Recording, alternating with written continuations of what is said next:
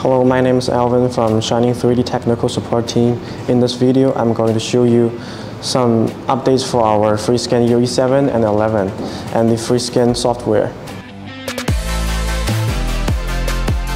For our FreeScan UE 7 and 11, we add a new scan mode called partial HD scanning. This mode allows you to change the resolution during scanning process. Now I'm going to show you how to use this mode and see the difference compared to the normal mode. First, we take a look at this object. This is a medium-sized object with a delicate icon on it, and we will specifically see the scanning result of this icon. We start scanning with medium detail using regular mode and take a screenshot of the icon.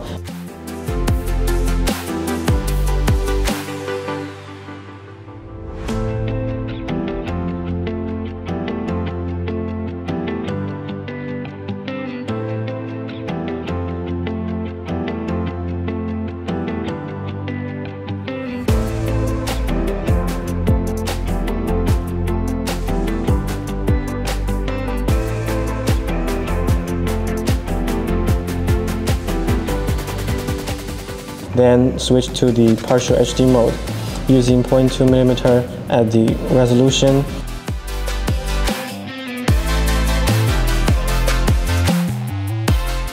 And click confirm and start scanning.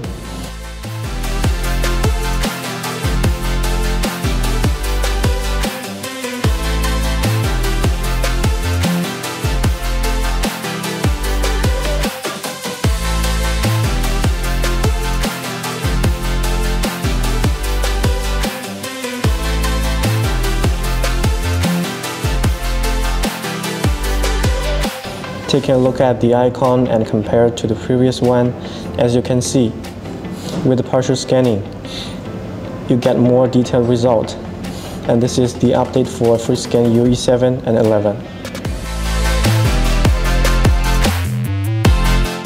For our FreeScan software, the latest version has 3 adjustments. First of all, we add a local enlarge view.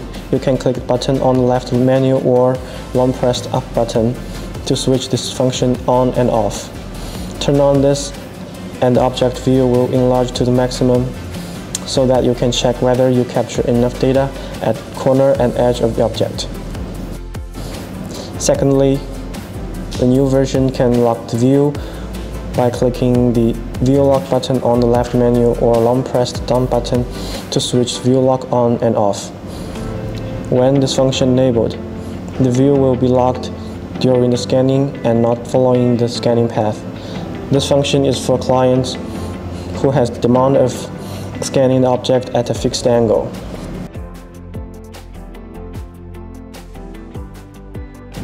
Finally, we update the function of cutting plane. In the old version, if you want to delete a plane, the data of a point cloud and the marker would be deleted together. But for now, you can select to delete only the point cloud data or marker data or delete them all.